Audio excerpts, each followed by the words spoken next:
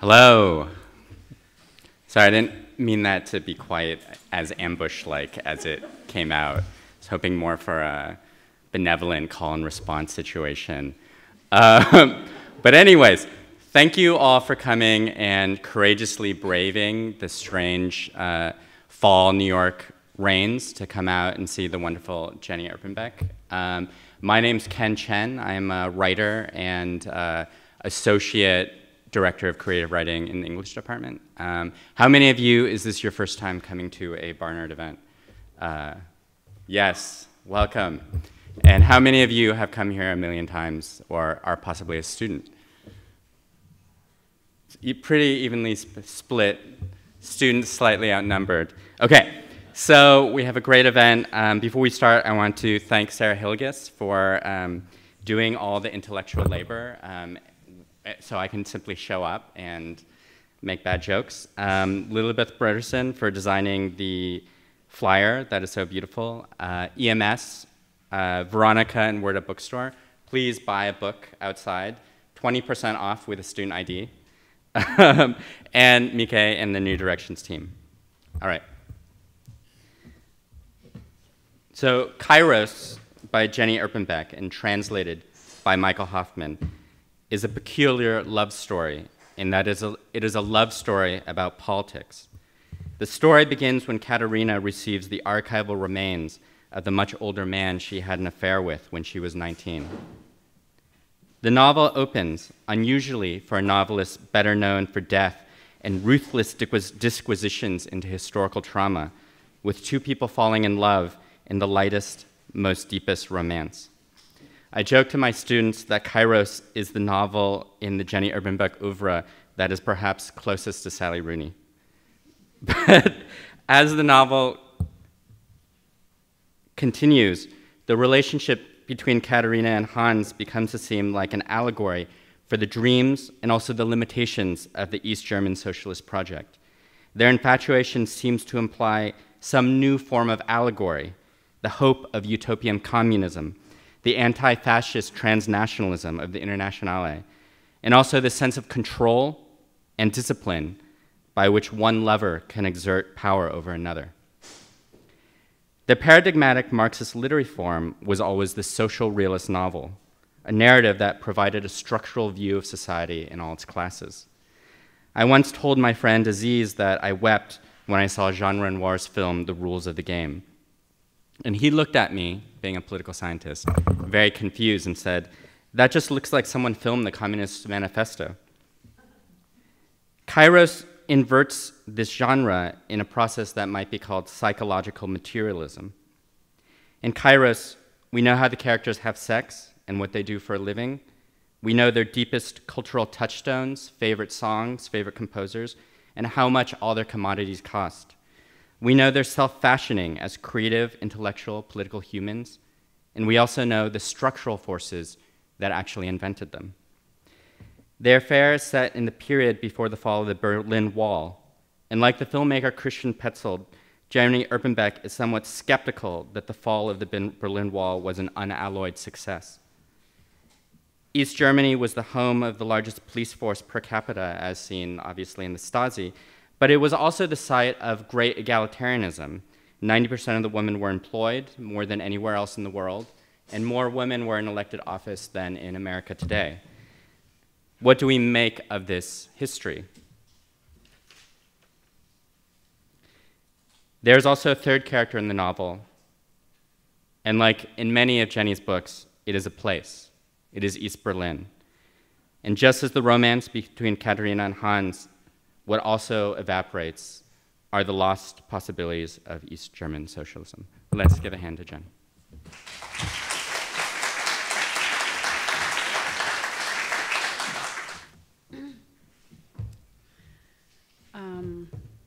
I think I stay here for a short reading, and then we talk a bit, then I read a bit, then we talk a bit, and so on. I'm very happy to be here. It's my first time in the Barnard too, and I'm quite impressed. I saw all the directors, the female directors in the gallery. I've never seen that before. Yeah, and I who?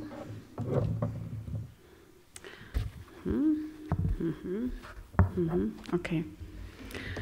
I thought I should read from the beginning first. Oh, hoppla.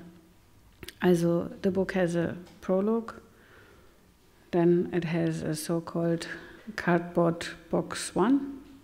And then it has some text in between, and then it has a cardboard box 2. And then it has an epilogue, so it's very classical. So I think I should read the prologue because it's important to like know the setting, and then I read a bit of the beginning so that you get an impression of East Berlin in the 80s, and also perhaps of the beginning of the love story, and then we see.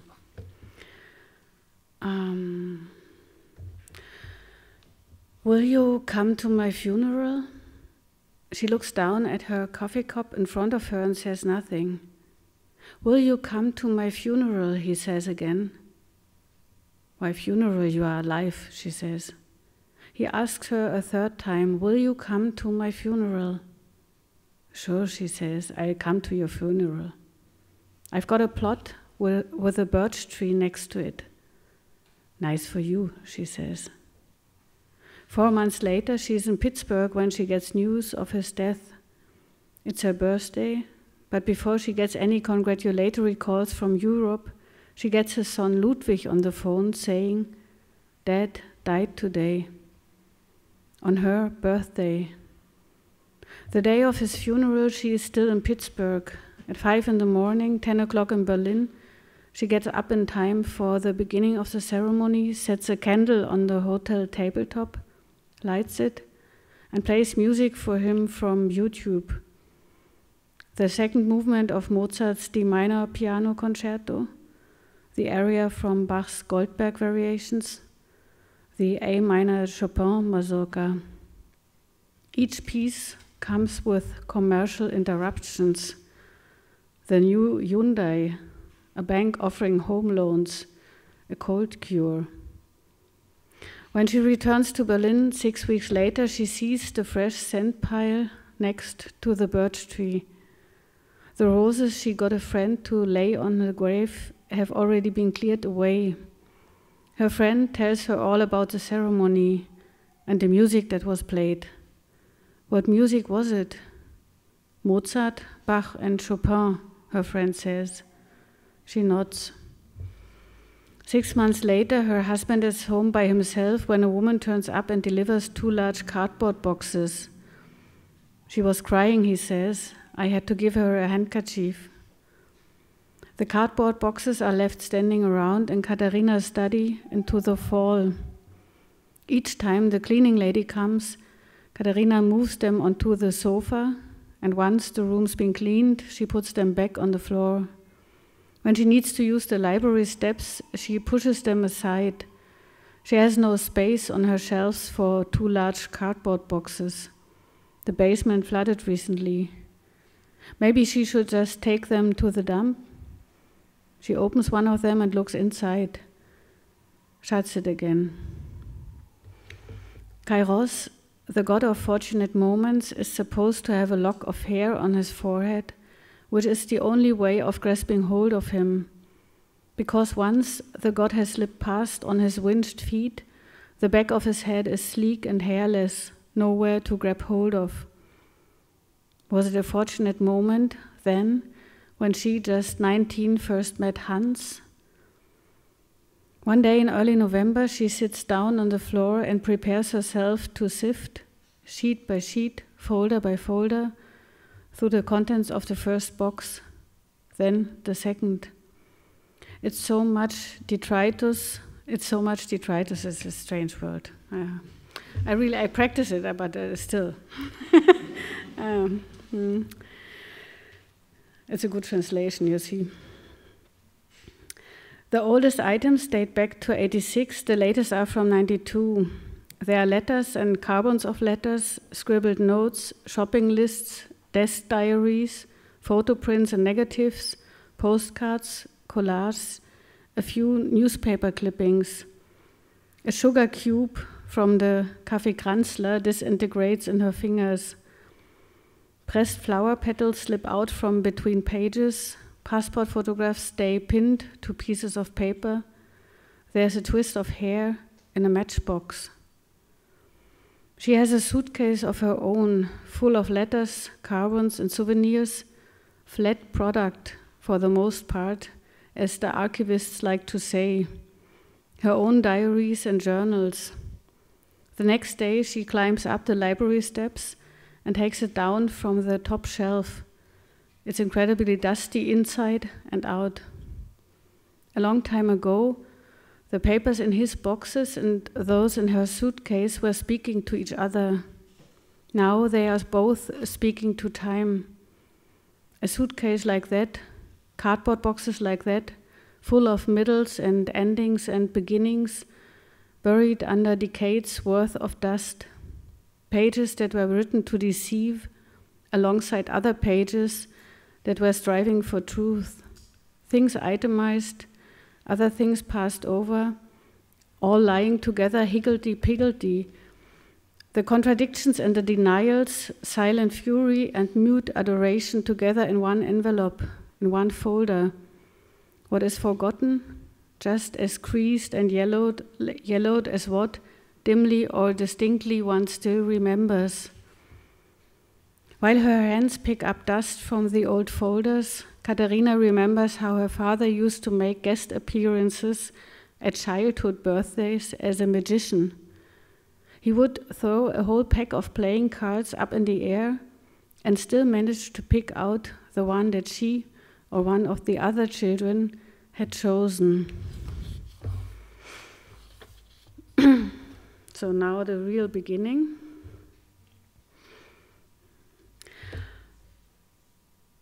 On that Friday in July, she thought, even if he comes now, I'm still going. On that Friday in July, he spent all day over 2 sentences. Who knew writing was this hard, he thought. She thought, I've had it up to here with him. He thought, and it's not getting any better. She, maybe the record will have come. He, the Hungarians will maybe have a copy of the Lukács. She grabbed her jacket and bag and went out. He picked up his jacket and his cigarettes. She crossed the bridge. He walked up Friedrichstraße. And because there was no sign of the bus coming, she dove into the second-hand bookstore. He passed Französische Straße. She bought a book, and the price of the book was 12 marks. And when the bus stopped, he got in. She had the exact change. And just as the bus had closed its doors, she emerged from the store. And when she saw the bus not yet moving off, she broke into a run. And the bus driver made an exception for her and opened the rearward door. And she got on the bus. As they passed the Operncafé, the skies grew dark. And when they reached the Kronprinzenpalais, the storm broke. A flurry of rain blew at the passengers when the bus stopped on Marx-Engels-Platz and opened its doors. A lot of passengers pressed in to get out of the rain. And she, who had been by the door, was pushed into the middle. The doors closed again, the bus moved off, and she felt for a handhold.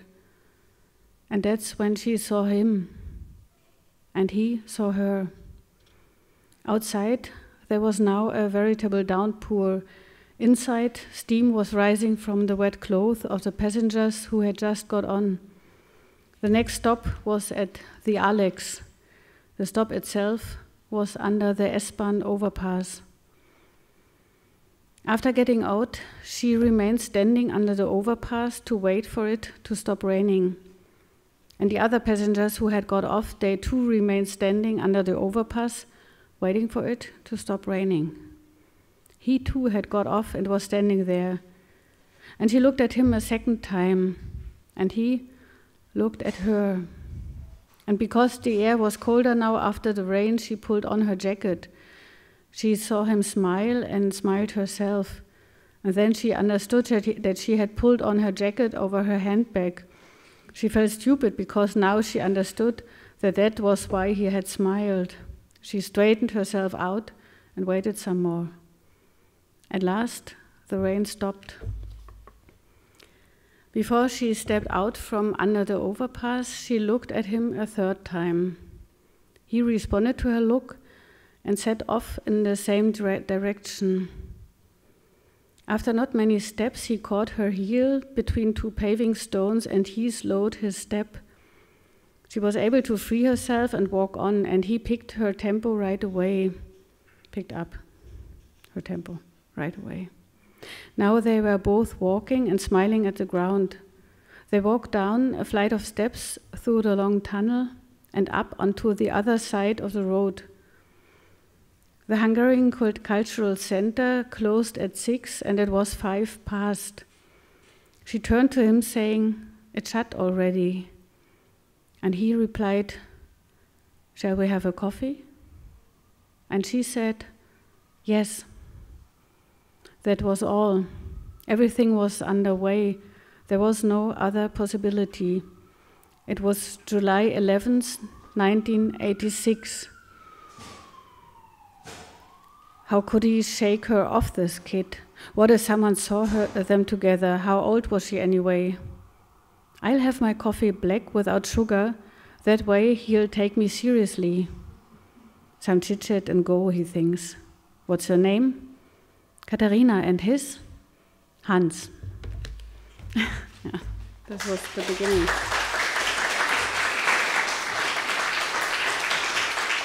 Thank you so much. Let's give Jenny another.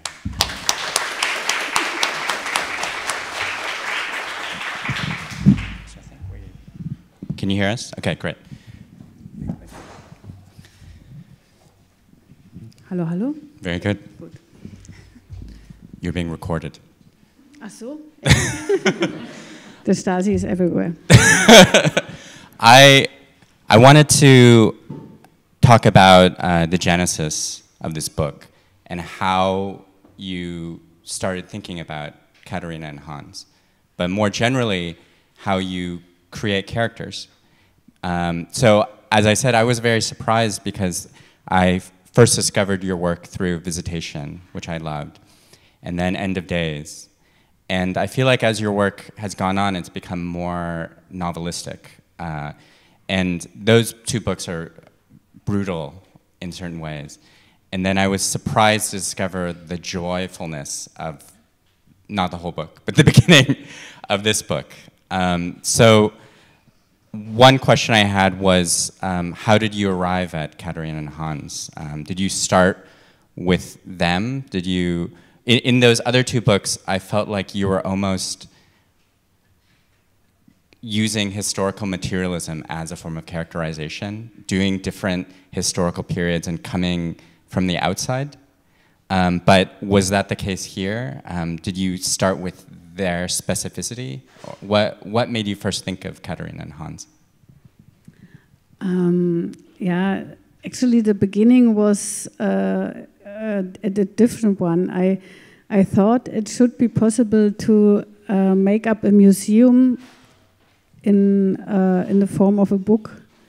So I thought I should have an exhibition in my book of all the things that I remember from my youth and all the daily routines in East Germany, which is a country that disappeared, and just to go back in time.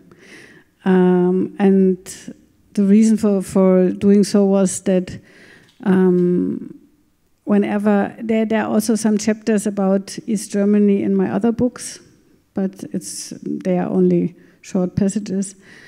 And whenever I was asked about it, this subject, I felt really uncomfortable, and I thought there is something hidden in me myself, so like a dark corner in which I didn't like to look.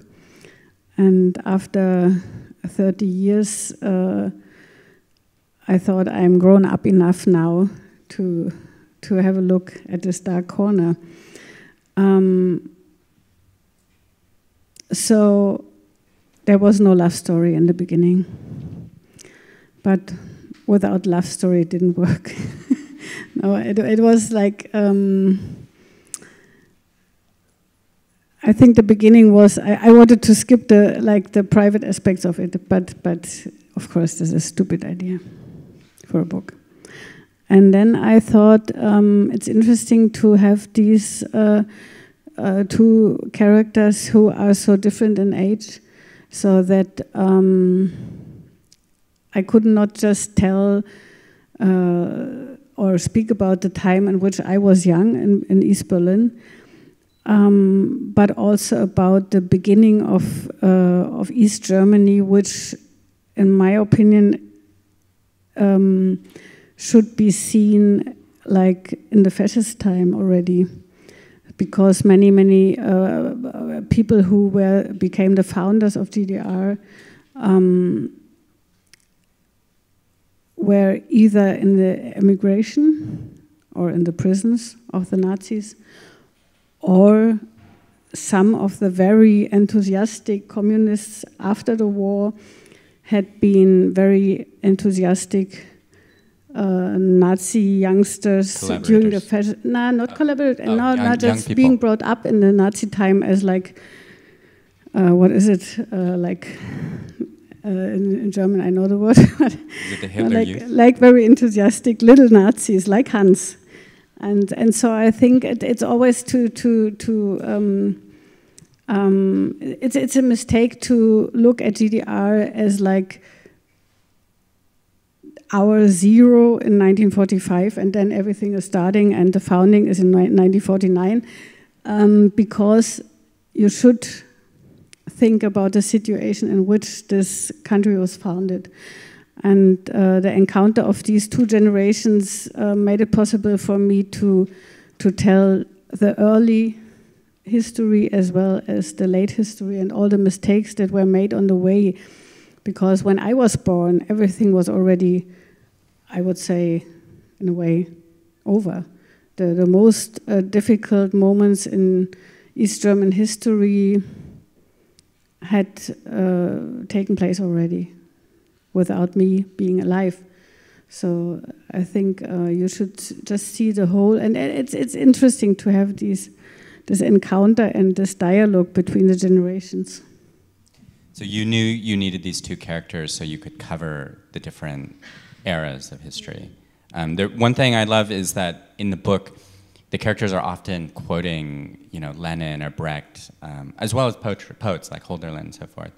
And you have this quote from Lenin that almost hints at Lenin as the novelist, where he says, "In order to truly know a subject, it is necessary to comprehend and study all of its aspects, all its relationships and instrumentalities," which seems a little bit like your method of characterization. But how did you end up on the love affair part? It seemed like you have almost annoyance with yourself that it ended up on some private lives of characters. What was that process like? Naja, as one can easily see when reading the book, is that there is like a shifting of power throughout the whole book. So it's like there are different phases in the book, and also the big process of something being glorious in the beginning, and then the slow growing of some like bad aspects, so that in the end change the whole thing into something that is really hard to stand and to keep. Interested me, and I thought there are certain structures in the relationship, in the private relationship between Hans and Katharina, that resemble the political processes that I experienced at the end of the GDR. And this interested me because it's also a question of let free, of trust, of true language, And this makes it also interesting for writing a novel about it, because, and I think one of the main problems in the GDR was the untrue language in the newspapers. So there's all the facades behind which there was nothing real anymore to grab. And this is also the problem of the relationship between Katharina and Hans, and it interested me to tell both and to mix them up. My wife used to actually be involved in international women's rights, and the thing that made her quit was she felt the language had become too debased. So she went to become a writer and an artist. Which Good is decision. What do you say?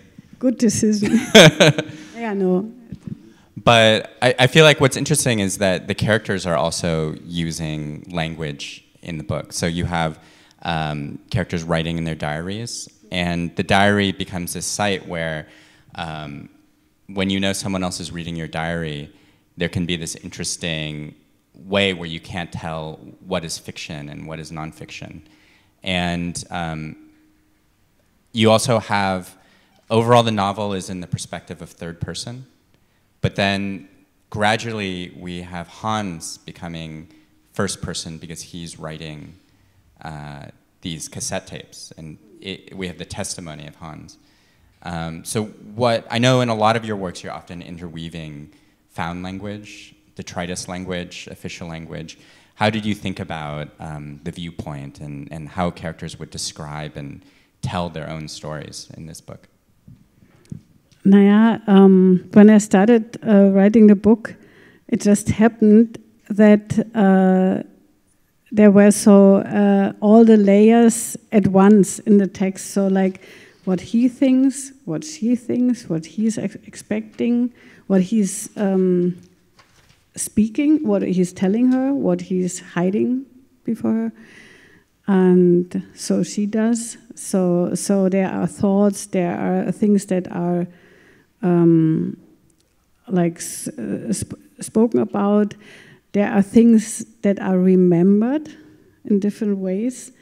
So there are many layers of truth and of like hiding the truth and just expecting something but not speaking about it. And it turned out to be a good and interesting thing to me to interweave everything, so to make a mixture of it. And so you will always hear something, and you hear also, as a reader, you hear also the voices that are in the background. And then it gets more and more complicated because Hans is someone who's kind of directing the present in order to have a nice past to remember. So even when he's living in the present, he is very aware of what they are doing, what paths they take through the city, or, so because he knows one day he will look back. So actually he's always looking back, even when moving forward in life. And of course, Katharina is in a different situation. She's young, she's open to the future, she's like curious. And so in the beginning, when he offers her to like make a repetition of this first encounter that I just read, she would think is a nice idea. But it gets more and more like a corset in time in which she gets caught. And this was interesting to me, that the slow process of losing truth and the slow process of losing openness to the future. You were talking about how you originally began by thinking that this book would be a museum, and which is interesting because I feel like it's it's very archival. And you have the cardboard boxes, but I feel like clearly in your work in general there is this archival quality to it. And in Not a Novel, you write about time, that behind everything we can see, hear, and touch, another reality is concealed, a reality that we can't see and can't hear and can't touch, a reality made of time. And I feel like the archive does so many things in your work in ways even very different from a lot of artists and writers who deal with archive. But what is your process? It sounds like we were just talking about your next book, which is about a poet that you spent a lot of research on. It seems like there is a research portion that is very labor intensive, and then that's one stage, and then later you also have to imagine out of it and summon the ghosts who become your characters. What is that process usually like for you? Naja, I really came to love archives. I think they are different from one would expect in the beginning. They are places that are very alive, and like the documents, at least to me, are always things which are very like keeping life of other times if you manage to bring them back to life. And as a writer, you can try to do so. And sometimes documents are answering each other unexpectedly. So for instance, for visitation, I would find one list of things that a Jewish family wanted to take with them when they emigrate to Brazil, but then they couldn't manage to get out of Germany.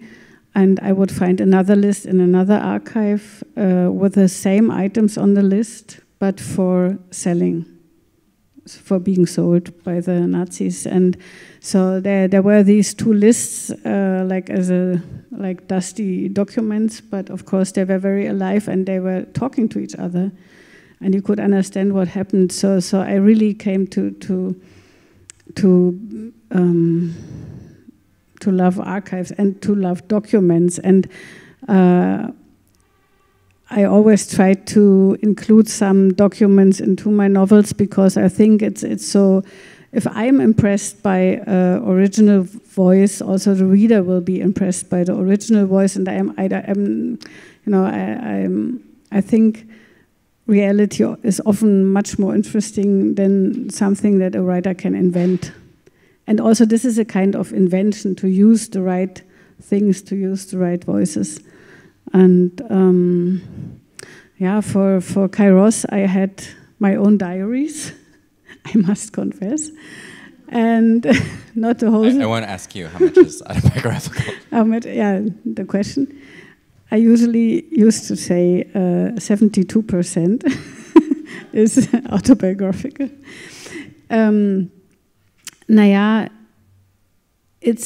It was more. It's interesting to look at your younger self as a historical character or like material, and what I did was for the first time I would look into these early diaries.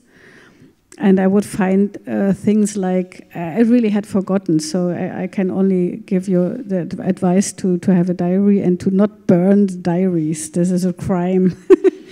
Even if you think they are completely stupid, but there will always be something interesting in it. And perhaps things that you don't expect to be interesting, but other things that are in some far future interesting to someone else. So there's this author Kempowski who would announce that he's collecting diaries of people, so to prevent them from burning diaries of relatives, or their own diaries. So he had, in the end, he had collected 2,000 diaries, and he built in his house. He built a tower for the diaries of people that he didn't know.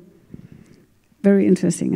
Jedenfalls, I had my diaries, and I would open them and look for the first time after 30 years into this, like the diaries of that time, and I would find such notes like the one about my feeling when the wall just had fallen down.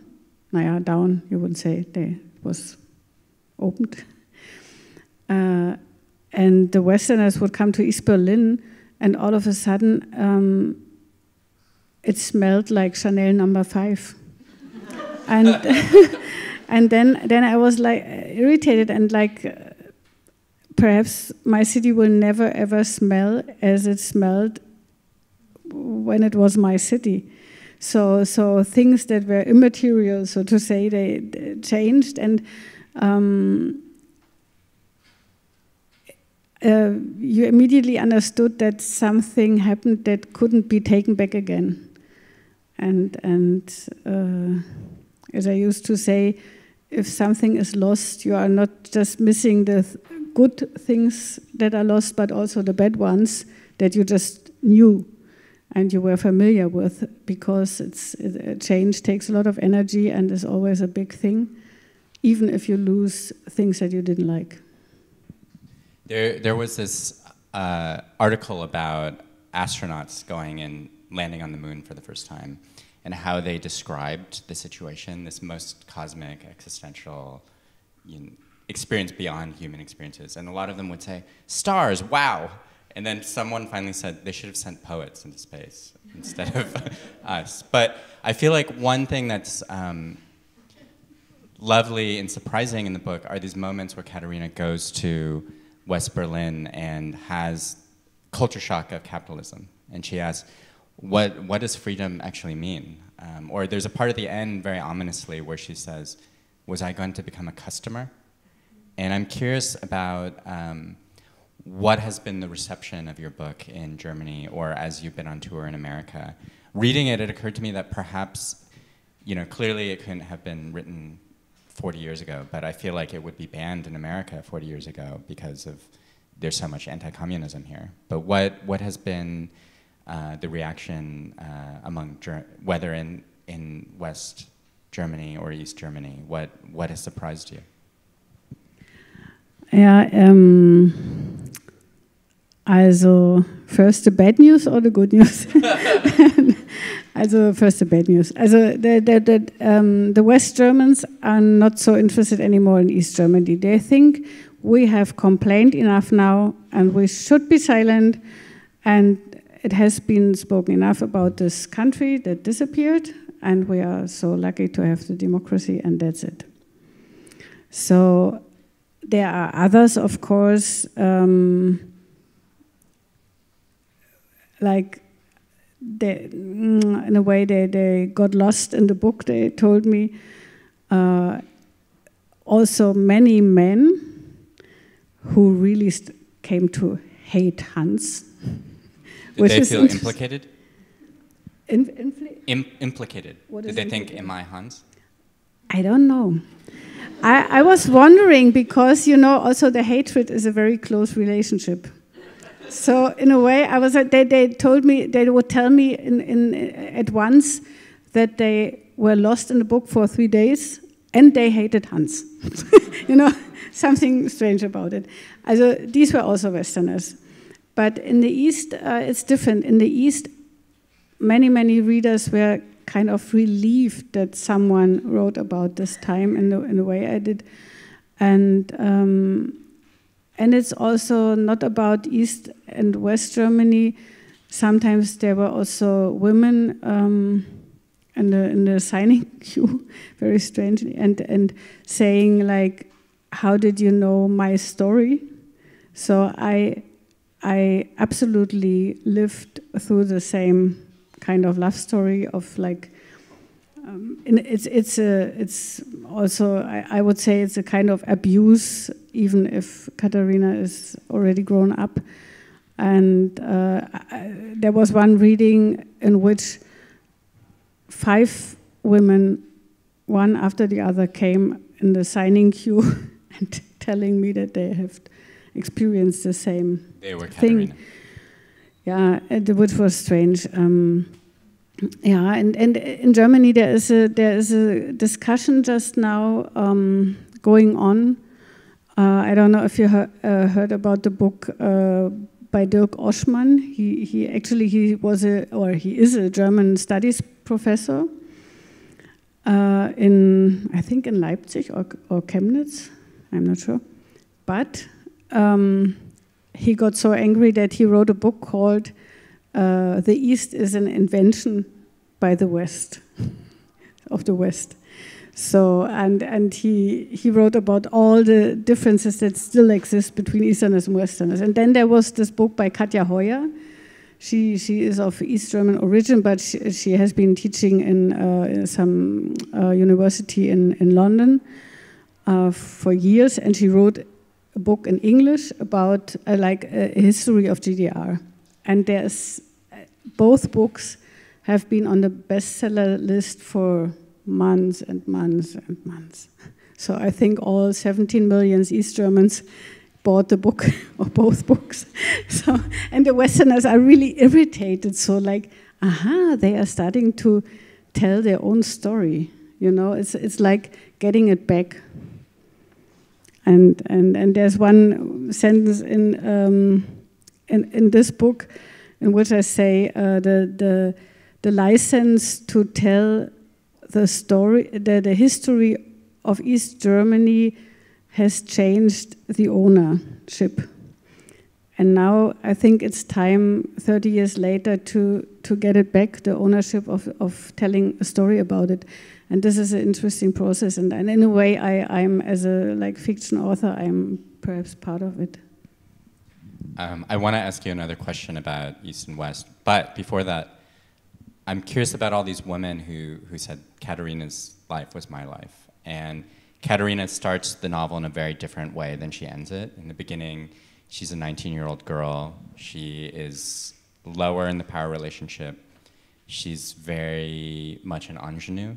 I don't want to give away the end of the novel, but she's in a very different place at the end. And I don't know, when you were making Katharina, did you feel like she was a type, or was there something specific you were trying to capture in that transition? And I don't know if this is too overdetermined, but do you think Katharina is a feminist? Do you think she is undergoing some kind of process? Or was that change a little bit more about you modeling the decay of the German project?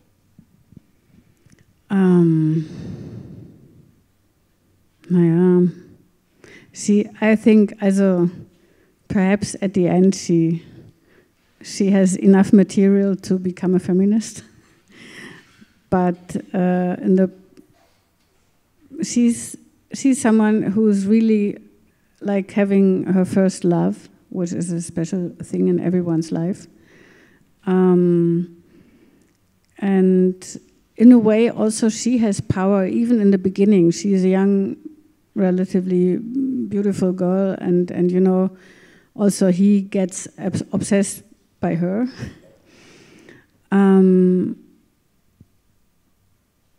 And there were many people asking me, why doesn't she go away? And I think this is the interesting question, because she's kind of destroyed by him. Only in the end, naja, good, we shouldn't tell the end. But spoiler alert. Okay, no spoiler. But the interesting thing, and I really do hope that as many young women as possible read the book, because I think it's not only happening in East Germany, it's an experience that can be made worldwide. The interesting thing is that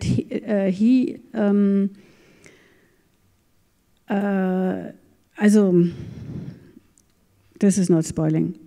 She spends one night with someone else, one single night, and he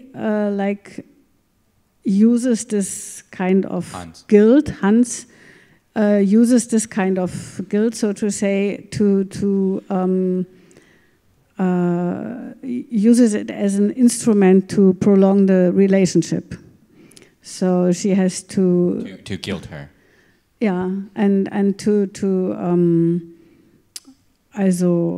if you put it to the very simple thing is like he prolongs having sex with her by making her feeling guilty and not letting her getting away. And the interesting thing is that he puts this kind of guilt into herself And so it's not just saying you should explain everything to me. Why did you do so? You know, he says you can't look into the mirror anymore because you are such a bad girl. So she is destroyed in herself, which is like a process she should be aware of, but she cannot. And I think such structures are interesting in relationships, and I could only give the advice to just, if you suffer too much, you go away. So that's your message, to dump him if you are. It's only for the girls. No. But I thought that situation was so interesting because in a lot of your work there's this tension of hope and the romanticism of hope, but also at the same time this almost existentialist, anti-humanist realization that there is no hope.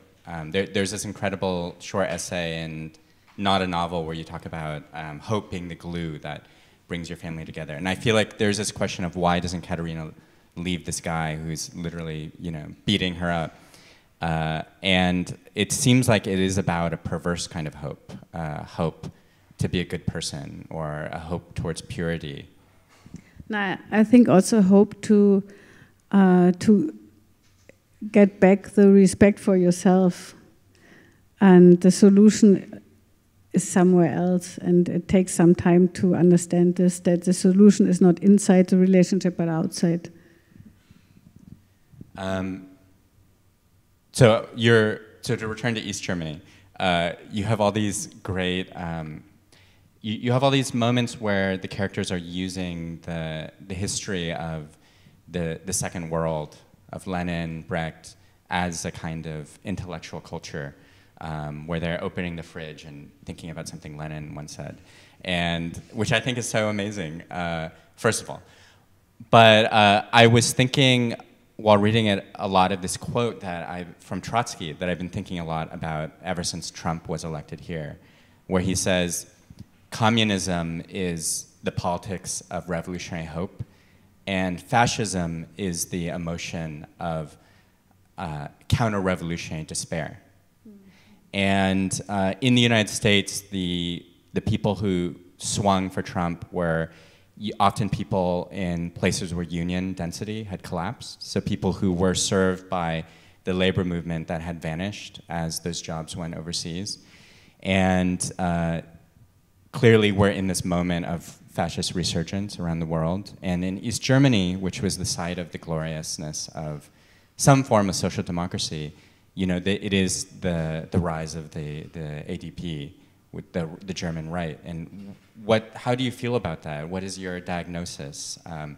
What do you feel about the rise of the right and its relationship with some kind of socialist project? Is there hope for all of us? Oh, yes. It's all up to you, the young ones. No. Also first, I should mention that quite a lot of the right-wing people who are like organizing the AfD, this right-wing party, moved to the East.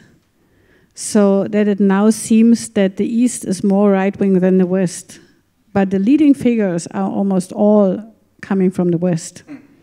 And there's not much of a difference. And I think it's also a mistake to look for the reason for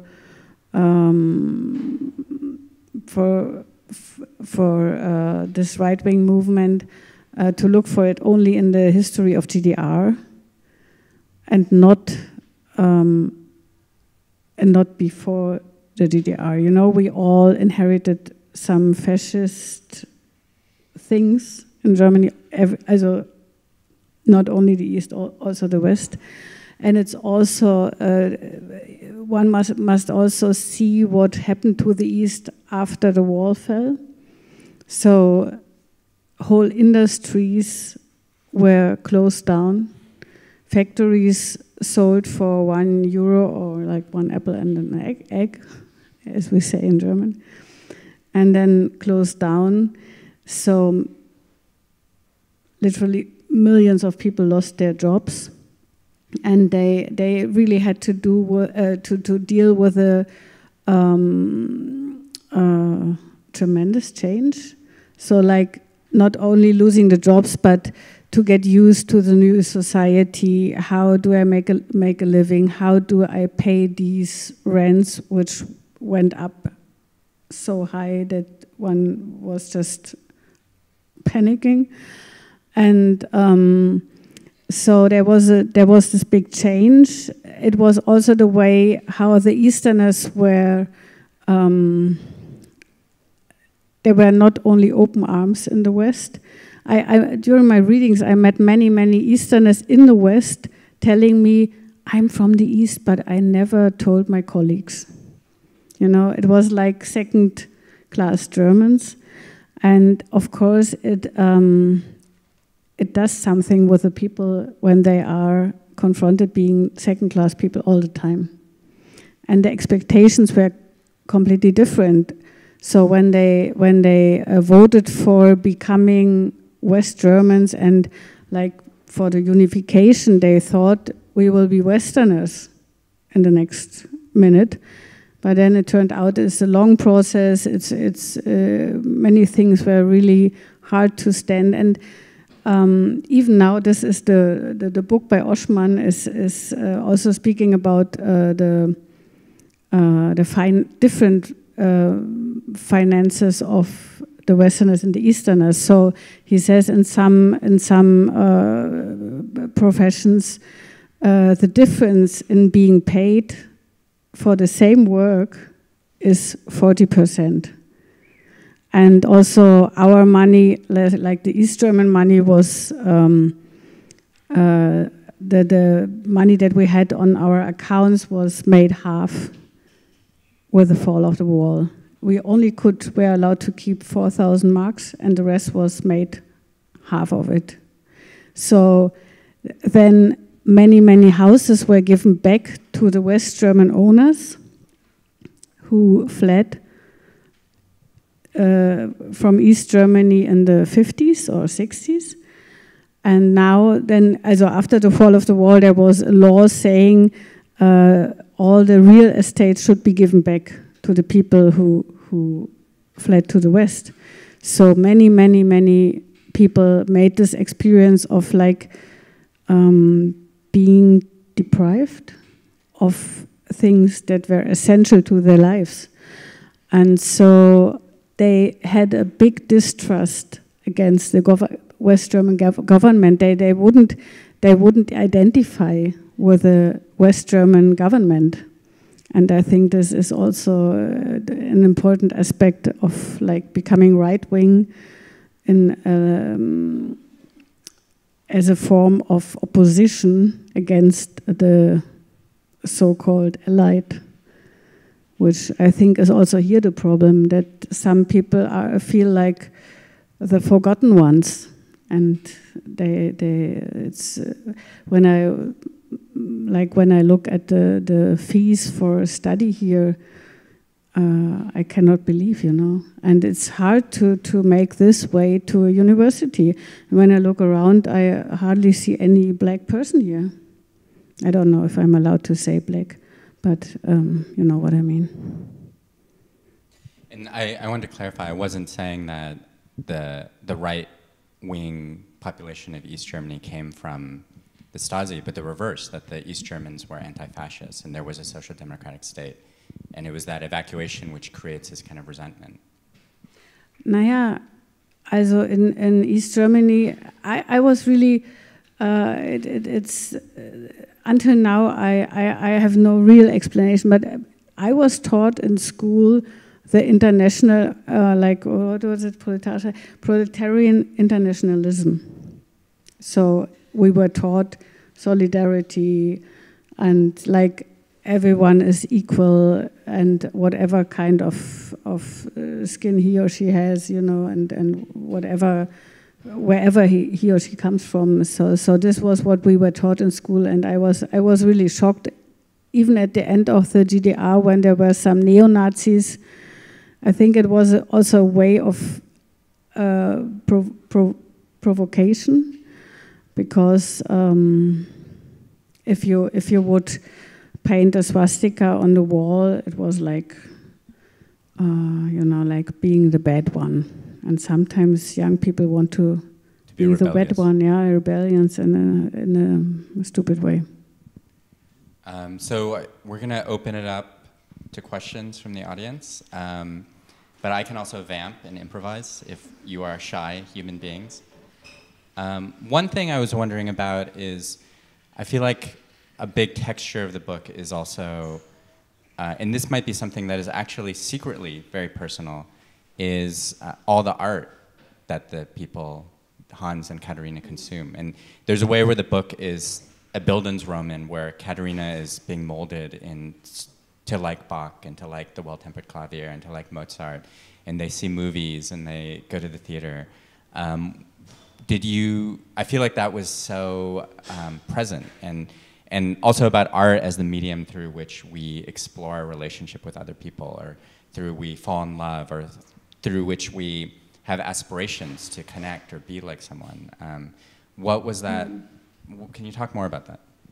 Naja, I think it was much more a way of communication within the society than it is now. Now it's like a bit like consuming art, or like being entertained, or spend a nice evening. Of course, also be in some nice company with people who are interested in the same things.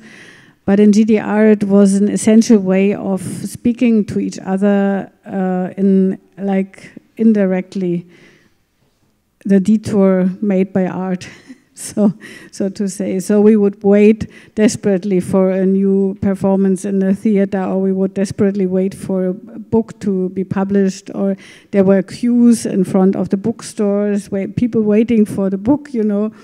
It really was meaningful to us to have these things. And of course we didn't have all books that are sold in the West, but we had quite a lot, and they were cheap. It was also in the interest of the government to keep the people well educated, so to say, and we could see Tarkovsky movies in the cinema or things like that. We had own filmmakers that were very good. Also very good directors in the theater, authors that were interesting. And it was also like learning to read what was behind the words. So we got used to it also by reading the newspaper in a different way, to understand what was not spoken about in the newspaper. And in the theater performance, we would see Goethe or Grabbe or whatever kind of play from the 200 years ago, 300 years ago, and we would make sense of it for our society, and this was the fun of it. So it was of great importance to us, not just like spending a nice evening. Questions from the audience? We have extraterrestrial visitors. Yes, right here. I wouldn't mind just handing that down.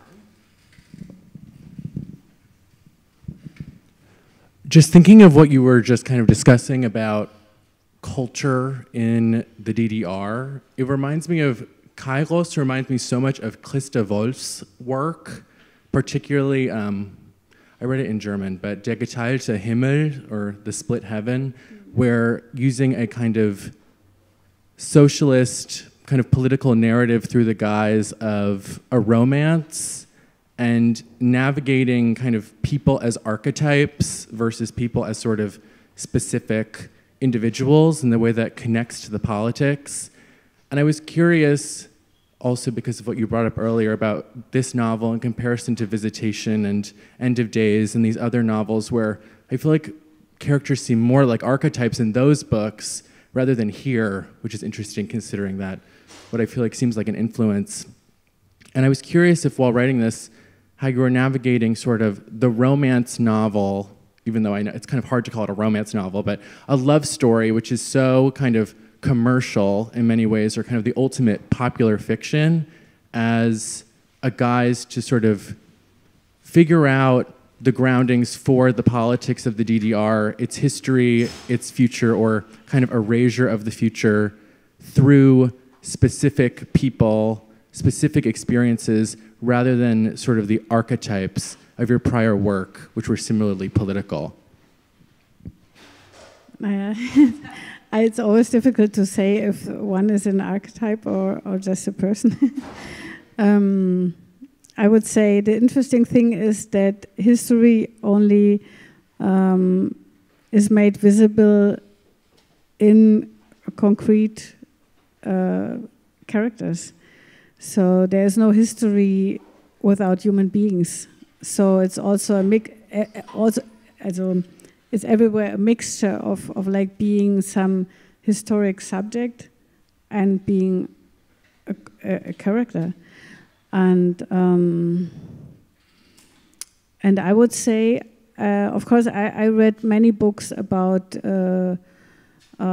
this time, also written by writers of my generation. Ingo Schulze, for instance, wrote a very good book about it, and it's called New Lives. And there are some more writing about this time.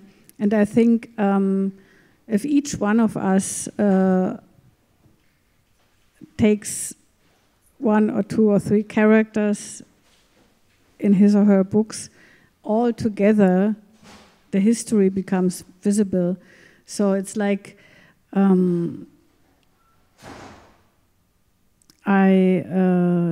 sometimes I invent things, sometimes I take real material, and it's always a mixture. So I don't know. I'm not a German studies person, and I'm happy about it. I must confess. And so the border shouldn't be made by me by myself. It's just the interesting thing is that everybody can be an archetype. There are so many stories to tell to understand what happens in history and what change means and how the transition is made. And the transition is made in everyone's biography. Once it's just recently I had a student from Hoyerswerda, which is one of the not so well smaller cities in former East Germany with not so good reputation, because also some bad things happened against refugees, and the people wanted to burn down a house and I don't know what. And she was afraid to write about her own world. And I would say, this is interesting, and this is much more like, if you put it like this, exotic than if you travel to Africa, because this is what nobody knows. How does such a place become a place in which aggressivity is like this, that people scream for, like burning down a house in which there are refugees. If you look at the single characters that it's interesting enough. You don't need any more. Other questions? I feel like partly you're saying that because we're all produced by historical structural forces, we're each a little bit more like an archetype than we might think. Yeah, it's I think no one's life is boring, and every life is formed by historic circumstances. And of course, we are lucky if our life is a bit boring. And if nothing happens, you can say, I'm happy. No, it's wrong. No, but of course. Where do you live now? Where what? Where do you live now? No. In Berlin. Very boring. East or German? East or West Berlin? This is a question. East Berlin, right at the border.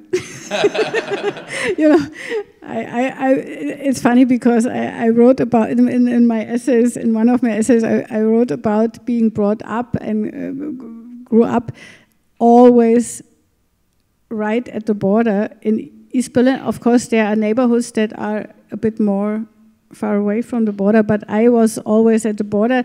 It was always a dead end in my childhood, which was not so bad because it was very quiet, peaceful, no criminals, you know, it was no traffic through the neighborhood because it ended at the wall.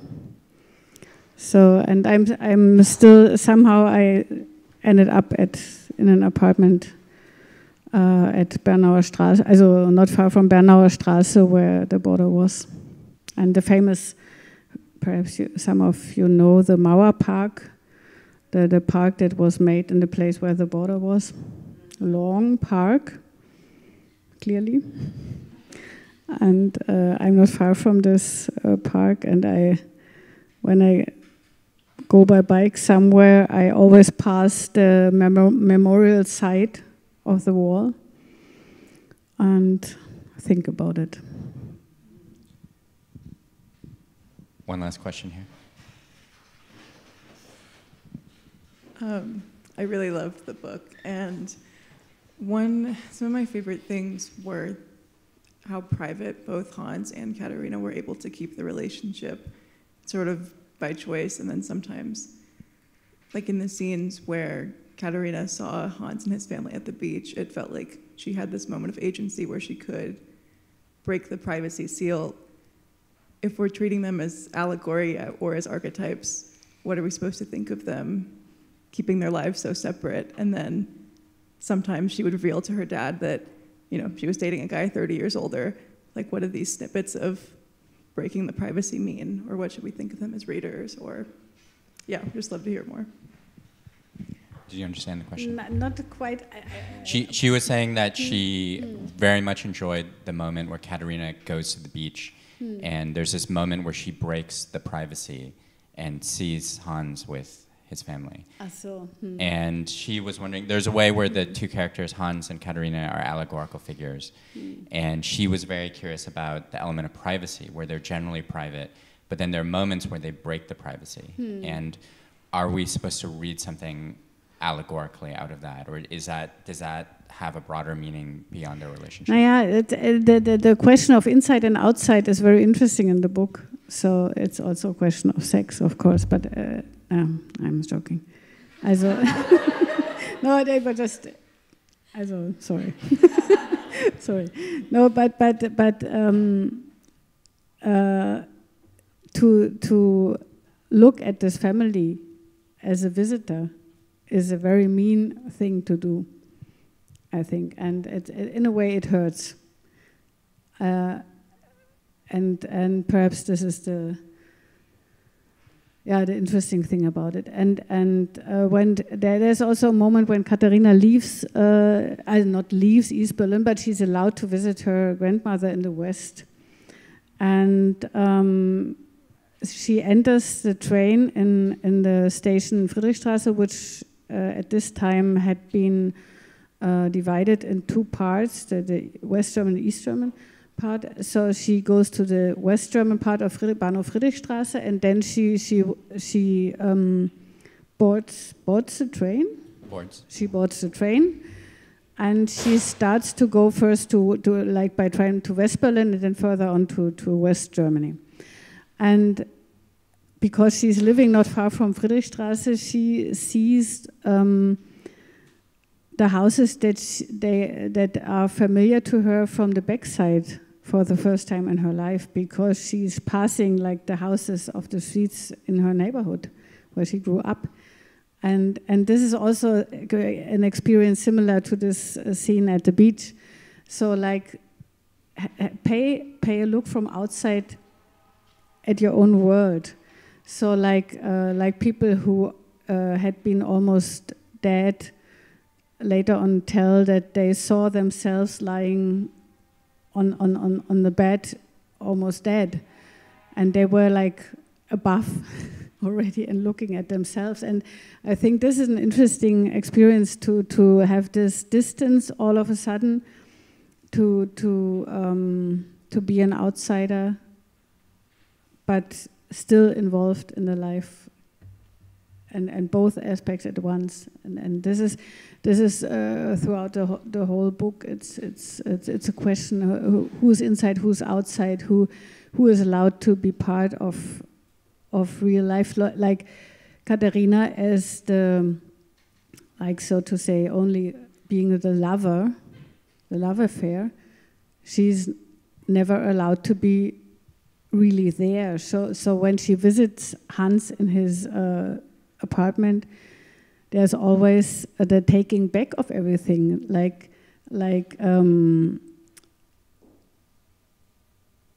also making the traces disappear again. So as if life could be taken back, or things that she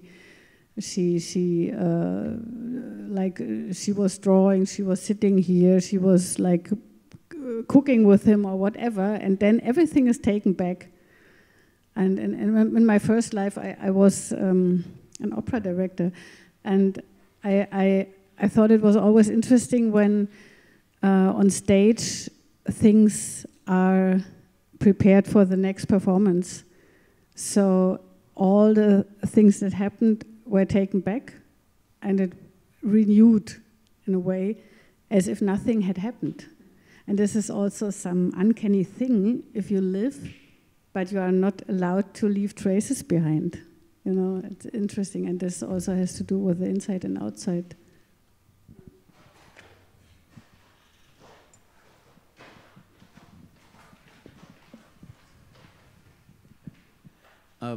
On this issue of not leaving traces at all, I'm sorry I haven't read the book, but are you interested in making parallels between the story as you've described it and what I in the West think I know about living in a country where apparently everybody is reporting on everybody else?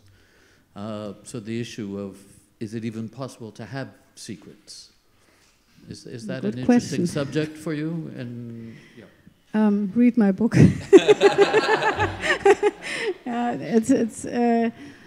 I thought a lot about the Stasi and why it was playing such an important role in the DDR, and I also see it as a very strange attempt of the government to get closer to its inhabitants, in a way, to the people who are living in the country. The Stasi as a form of intimacy.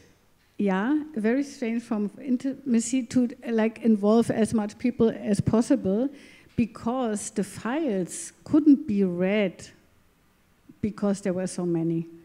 And I think, I really doubt that they could make sense of all the files. They just kept it. And they made people, they turned people into loyal people because they involved them in the Stasi. And this is a very strange thing to do. And of course, I know many people who said, my diary was written by the Stasi. You know, it's also strange. So that officials are writing a diary. But nowadays, you know, we are carrying the mobile phones with us. And sometimes, for instance, there was a story. Also, I took my niece in my car, and there was a children's CD that I put on in the car CD player. And afterwards, next day, I got an advertisement for this CD, you know, and then I thought, strange. Only the mobile phone was just switched on in my car, in my bag or wherever, and they somehow, Big Brother was spying on me. And this is out of free will, of our free will now. So, yeah. Well, on that optimistic note, let's give a hand to Jenny.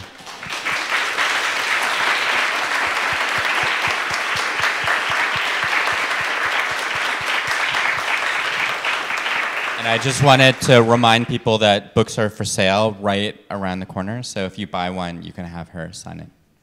Thank you, everyone. Thank you.